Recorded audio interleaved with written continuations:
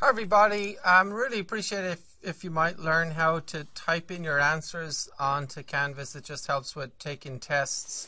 So on your test you'll have some questions like this. So in this one, by the way, the answer is going to start out with -4a squared. And what I can do is I can get to there and then type, see this little button here, the superscript. I can click on that, then I can type 2.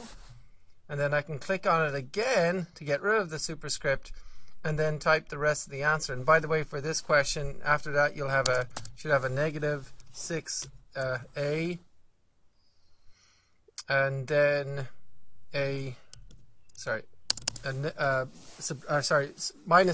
then -4. But anyway, the part that I'd like you to learn how to use is this little guy here, that superscript. So if you want to do x to the power of 3, you just go x to the power, type 3, and then click it again so that the superscript goes away, and then you can type the rest of your stuff like +6x or whatever.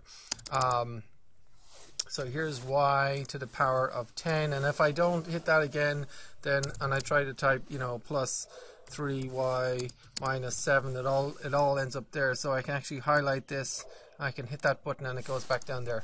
Another way to represent exponents in math, by the way, is just like something like y to the power of 5, or x to the power of 3, or whatever. That's another way to do it, right?